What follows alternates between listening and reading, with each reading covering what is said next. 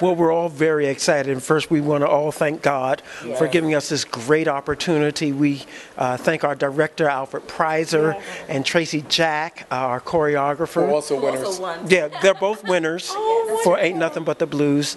And we also, I wanted to thank Brett Pontecorvo and our band who played behind us, and our Tara, our stage manager. Correct. And we want to thank the New Harlem Arts Theater company that played an important role in housing this production as their second production. We want to thank Gene Nesbitt, who is in charge of New Harlem Arts Theater, and I'll give it to Gerald. You've said it all. Okay. I'm just thankful. This is Gerald Latham. I'm actually Marvell Allen, and Tamika Hayes. Hi.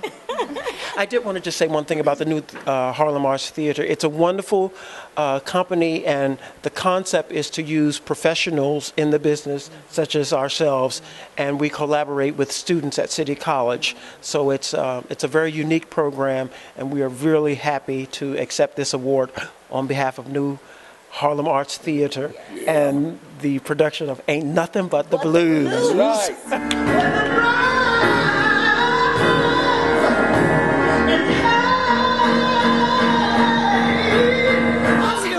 Wonderful. How are you? I'm fine. Tell me about your experience tonight at the AUDELCO Award. Well, you know what? I have been friends and family with AUDELCO for many years, and hopefully maybe this time next year I'll have a piece done. We keep talking about putting pieces together, but tonight the theme dealing with just all the wonderful talent that has been out here and how we support it and give recognition to our Black African American actors, actresses, and everyone behind the scenes, in front of the scenes. I was pleased and it was a pleasure and an honor for me to be able to perform for them tonight.